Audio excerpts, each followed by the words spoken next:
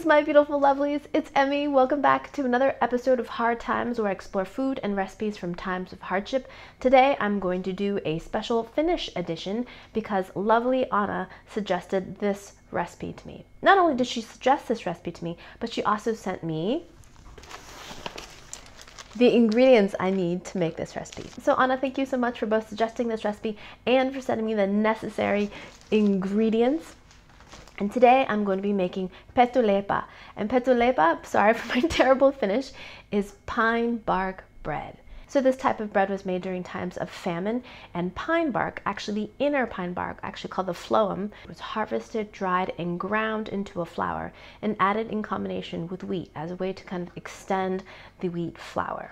So Anna tells me that other Nordic countries also use pine bark as a way to extend flour, but the Finns actually take great pride in this particular recipe, and she sent me two videos. I used both of those videos as references to create the pine bark bread that I'm going to make today. So one of the videos actually has school children making this at school as a way to remember not only their history but their heritage. So very stinking cute. So the recipe that the school children use is the one that I'm going to be using today. Anna very kindly and very thoroughly translated it from the Finnish to English for me so I could make it today. And on Anna's recommendation, I cut it by 1/6. Also, I wanted to make sure that I had enough flour had this not come out properly that I could try it again. I also recommend the other video that Anna sent me. I'll put the link to both videos down in the description. And it's of an older fellow actually harvesting the inner bark, and you can see how laborious the process is. He uses a special wooden tool that he's made to scrape and harvest beautiful sheets of the phloem, or the inner bark, and then he dries it, and then he pulverizes it, and then he goes on to make the bread. That video was very useful to me because then I could see the consistency of the dough, and I could see how he formed the actual breads. The breads are quite charming. They're round and relatively flat, and they have a little hole in the middle of them.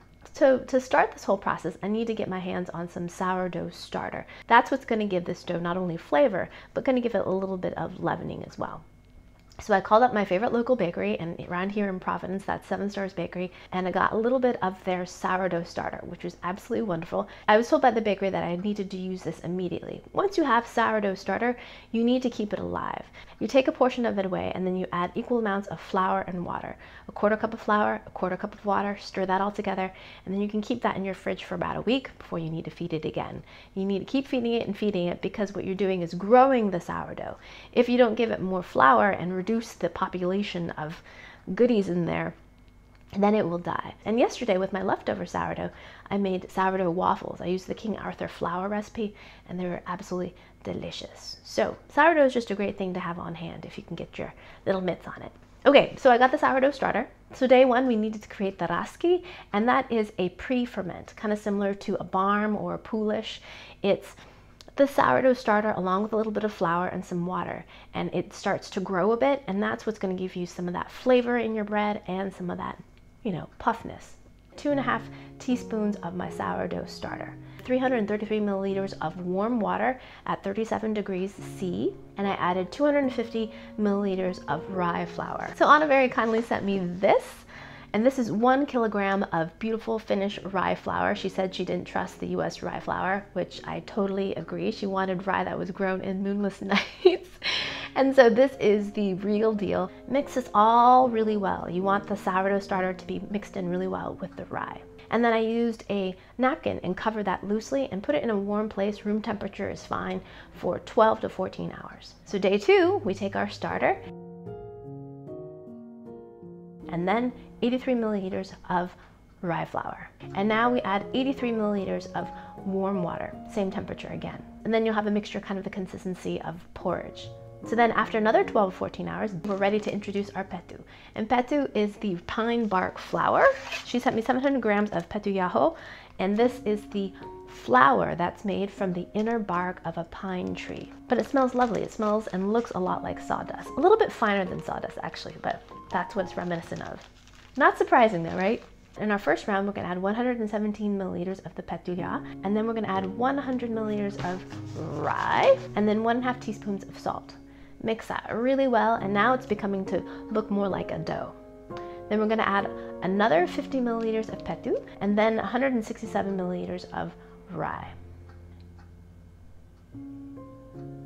So then after we combine this all together, we're gonna have a kind of very soft dough. So now we're ready to shape our breads. And based on the video of the older gentleman making pettuleipä, I saw that he used what looked like white flour to form the dough rings. So I used a little bit of just regular all-purpose flour, flatten it into discs with your hands, and then use some sort of cookie cutter. He actually uses part of a horn where the tip has been cut off and uses that to cut a little hole in the middle. Now you've got your ring of dough, and I place this on parchment, and you're supposed to let this rise. So I let mine sit for about an hour and a half. Then I bake this in a very hot oven, 225 degrees to 250 degrees C, which translates to about 450 degrees Fahrenheit for 10 to 15 minutes or until the breads are cooked. So after 15 minutes, this is what I have. Aren't they beautiful? I have to say, as they were baking, I could really smell the sourdough. I'm trying to see if I can smell any of the pine. No, it just smells very sour. Almost smells like mustard. You know, mustard the condiment, not mustard the seed, but it almost smells like that. A little bit vinegared. So the very last pettuleipä I made was a very large one, and from the middle I made this little tiny one. All right, let's go ahead and taste our pine bark bread. Now let me open it up for you. And look, it does have a crumb. Remember, there's no yeast, there's no baking soda, there's no baking powder. The only thing that leavened this was the natural little goodies that are inside the sourdough, and the CO2 bubbles they creates the bubbles inside the bread. Hyvää ruokahalua. Hyvää ruokahalua. Here we go.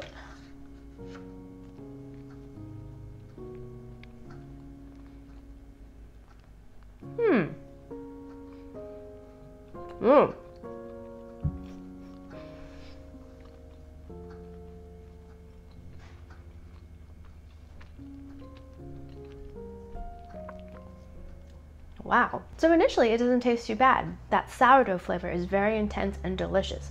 Nice and sourdoughy, very familiar if you like sourdough bread. And the texture of the bread's pretty good. It's definitely leavened. It's got some air pockets and bubbles and crumb. The crumb is actually quite moist.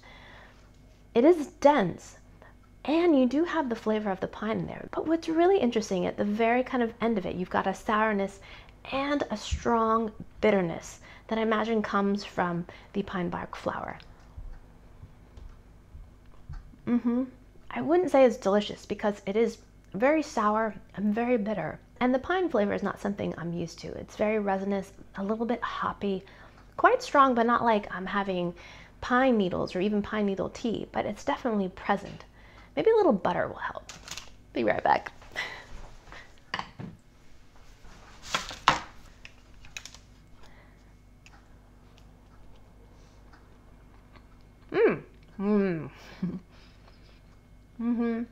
That actually makes it taste pretty good. It really balances out that sourness and bitterness of the pine bark flour. With the butter, it's actually quite tasty. I like that. And I imagine this with a nice thick slab of farmer's cheese on that. It would be delicious. Honestly, for famine food, this is actually pretty good with butter. So this is a really fun recipe to make. Yes, it took 3 days, but it was not that much effort. It was just kind of stretched out over a matter of days. It was fun to watch the raski kind of develop and change and grow and smell. I could smell the sourdough. It was really, really fun process. So now I've got a jar of sourdough starter growing in my refrigerator. I'm super excited. I'm going to be starting a new series called Fermentation and just starting little recipes all about fermenting. I've made kimchi in the past. Many of you have requested that, so I'm going to do that one. I'm going to do kefir, which is the drink that I'm in love with now, and all kinds of other like cheesy, fermenty kind of fun things to try because it's alive and growing and I'm fascinated by that. Back when I lived in Montana, I did some of these experiments. I made my own ginger brew, I made my own kombucha, I made my own sourdough. So I may revisit some of those recipes if you guys are interested. If you want to see my kombucha video, it's a really old one. I'll put a link down below and up there in case you're interested. All right, big thanks again to Anna for sending me all of these lovely things. And oh, but she also sent me my favorite Finnish candy bar. It's a potkis. I love these. I love these. She said she sent this to kind of make up for the bad tasting bread, but I actually found it quite good. But I'm going to taste a potkis. I haven't had one of these in at least a couple years, so super excited for this. If you haven't seen my Emmy Eats Finland videos, I also put those links down below. So the reason why potkis is one of my favorite chocolate bars is because it's chocolate mint. Yay! I don't think I've had a potkis bar this large before. There it is. It's made by the company Fatse, and they also make salmiakki, which is probably my least favorite candy, if not thing, ever. Salty licorice. If you've never had it, it's worth trying just to say you tried it. A lot of people like it.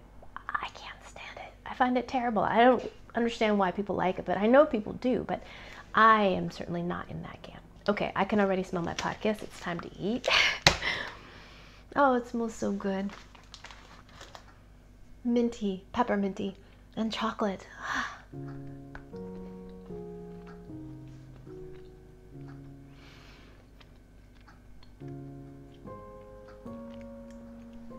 Just heavenly.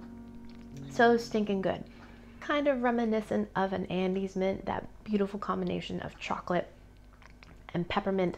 That has more of a brittle texture. This is more of a milk chocolate texture, smooth, melt away. Very, very, very smooth consistency.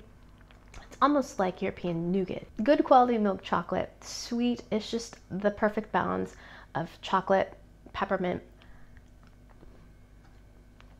delicious wonderfulness. So that was a really fun way to end a hard times episode, with a little bit of good times. Big thanks again to Anna for sending me all of these wonderful things, for suggesting this recipe, for translating the recipe, and just for going to such lengths for me to be able to make this for you guys. Thank you guys so much for watching. I hope you guys enjoyed that one. I hope you guys learned something. Please share this video with your friends, follow me on social media, subscribe, and like this video, and I shall see you in the next one. Toodaloo, take care, bye!